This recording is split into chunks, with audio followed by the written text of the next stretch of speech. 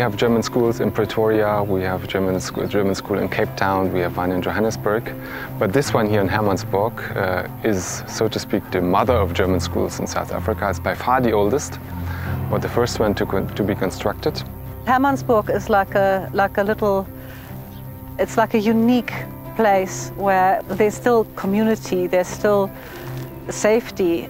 It's removed from the big bad world out there, in a way, where the children actually can grow up safely. I love that my children can just experience an old, solid heritage in a modern environment, and they still get to experience divine German traditional foods, like at our Schulfest, where we have the Fleischkäse and the Kartoffelpuffer and the Bienenstich cakes. For our children to be able to experience that as well is just absolutely phenomenal. Germans and South Africans, we love tradition.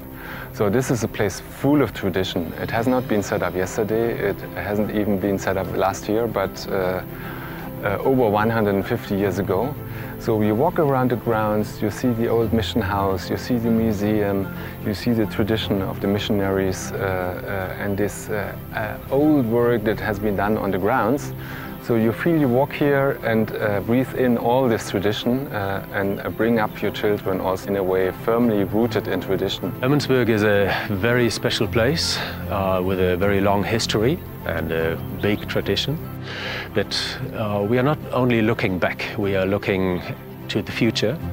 And being here, me as a German teacher with my colleagues, we offer a unique program to our scholars, which is called the DSD, Deutsche Sprachdiplom, the German language diploma, which opens eyes, minds and hearts and gives lots of opportunities to our scholars. I think what makes Hermannsburg unique is the culture. For where I'm from Joburg, and the reason I came to Hermannsburg is because of the culture. The way they harbor their German culture is so strong, but also the culture of love and connectivity is very strong. So I think here in Hermannsburg, the most unique thing is the culture of love and the culture of German.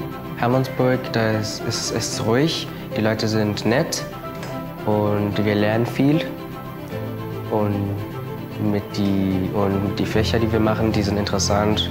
Und auch besonders mit Deutsch, weil man viele Gelegenheiten haben kann, um in Deutschland zu studieren und vielleicht einen Beruf in Deutschland zu bekommen. Ja, mit dem DSD. Man muss erst den DSD bestehen.